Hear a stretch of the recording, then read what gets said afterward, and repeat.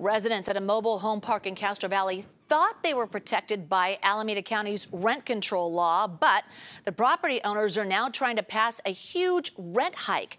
John Ramos explains how they may be using a loophole to pull it off. In Alameda County, when is a mobile home not a mobile home? When the park owner is trying to raise the rent.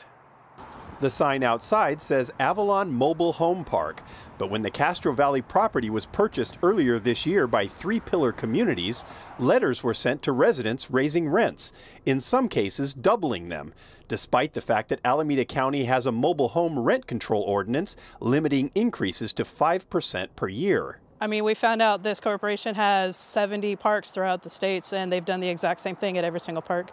We've talked to other parks, and we've been doing our homework. It's just something they do. At Avalon, the company is trying to get around the rent control by claiming the homes are actually recreational vehicles, not subject to the ordinance. In a statement, Three Pillar co-founder David Weisfeld said, "This only applies to recreational vehicles, which are not permanent residences." The park owner raised rent to less than the fair market value and voluntarily offered rental assistance to anyone who is unable to afford the new rent amount. To be sure, some look like RVs, but this is what Judy Espinoza's recreational vehicle looks like. The one-bedroom, one-bath manufactured home is anchored to the ground for earthquake safety. I bought this house with my husband with our retirement savings. This is all we had, and we made it our home, hooked it to the ground. We can't move it. It's the same problem faced by all mobile home owners. They own the structure, but not the ground under it, which means if the rent is hiked, they have no practical way to go anywhere else. Appearing on a podcast, Weisfeld said it's what makes mobile home parks such a profitable venture for investors. I mean, we have a very stable cash flow profile because our residents are homeowners, right? They own their home, they've got skin in the game. Our typical tenancy is close to 10 years in our portfolio. So I just love that the fact that we're providing high quality affordable housing that I feel really good about, and also that stability of income. The problem is doubling the rent is making the housing unaffordable for most of the residents. The company also owns a seniors-only park in Petaluma called Youngstown that is also rent-controlled.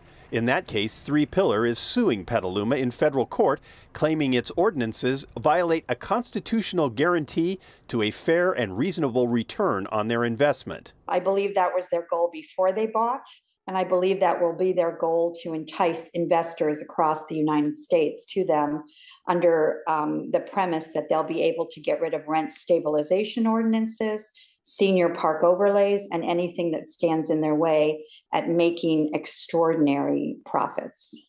Back at Avalon, the residents are gearing up for a fight of their own. Oh, damn right. These people that are standing right here are very feisty. They're good to go. You know what I mean? We're going to put on our boxing gloves and we're going to fight like we never fought before. But Judy can't help wondering what will happen if they don't win.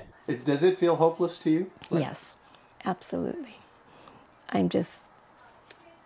It's affecting all of our health. It's our well-being. It's a whole livelihood, and they're taking it away. In this case, affordable housing will only be for those who can afford to pay more. The homeowners say the county won't enforce its ordinance without a proper legal challenge that will require a lawyer's help, and they're looking into what free assistance might be available to them.